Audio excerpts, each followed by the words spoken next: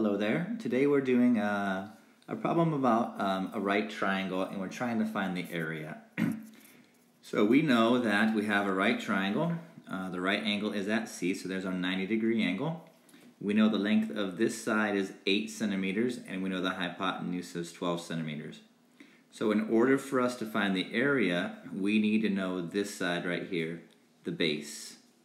Because the area of a triangle is 1/2 the base times the height.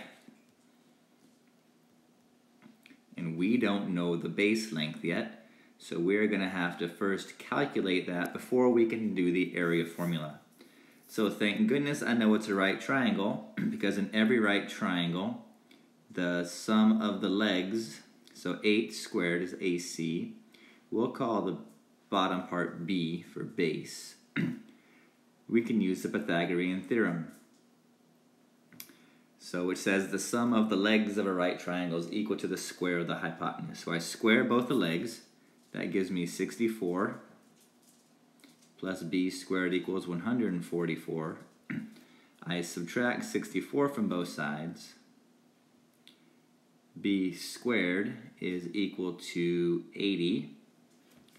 So my last step is to take the square root of both sides.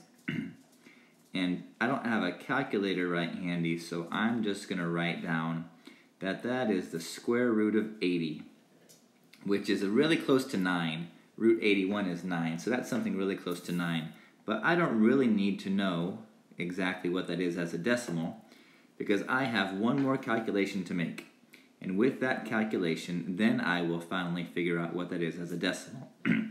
So now that I found the base, my base length for my triangle, I can plug it into my area formula. And now I'm going to actually use a calculator. So 1/2 times the square root of 80. Sorry I don't have a calculator to show you this, but that's what I'm doing. Times 8. My calculator says that this area is 35.777. So 78 square centimeters. Thanks for watching.